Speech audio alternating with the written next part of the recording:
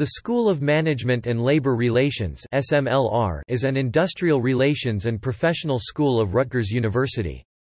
On June 19, 1947, New Jersey Governor Alfred Driscoll signed into law legislation which formally established the Institute for Management and Labor Relations (IMLR).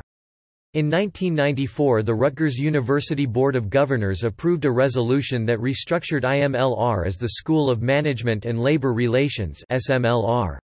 SMLR is housed at two locations on the Cook and Livingston campuses of Rutgers, New Brunswick. Programs. Rutgers SMLR is the major source of knowledge on the fields of work, building effective and sustainable organizations, and employment relationship.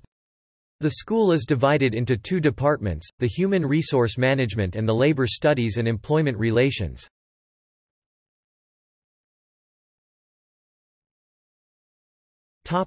Centers and research.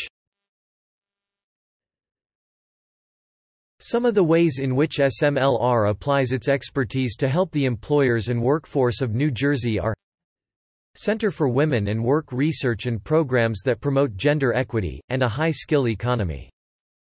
Center for Human Resource Strategy, created to advance the field of human resource management by forging partnerships between HR faculty researchers and senior HR executives.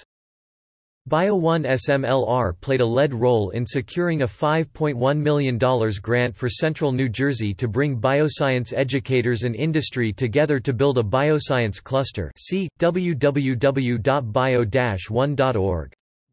Rutgers Labor Management Partnership – SMLR's goal is to bring together creative minds in the New Jersey labor management community to share ideas. Occupational Training and Education Consortium – houses a group of grant-funded health, safety, environmental and workforce development projects.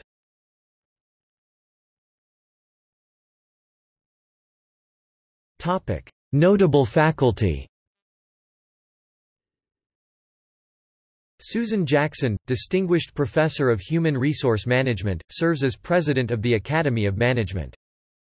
Sue Sherman, Professor II, Labor Studies and Employment Relations, and Dean of University College Community at Rutgers, is President of the International Federation of Workers' Education Associations.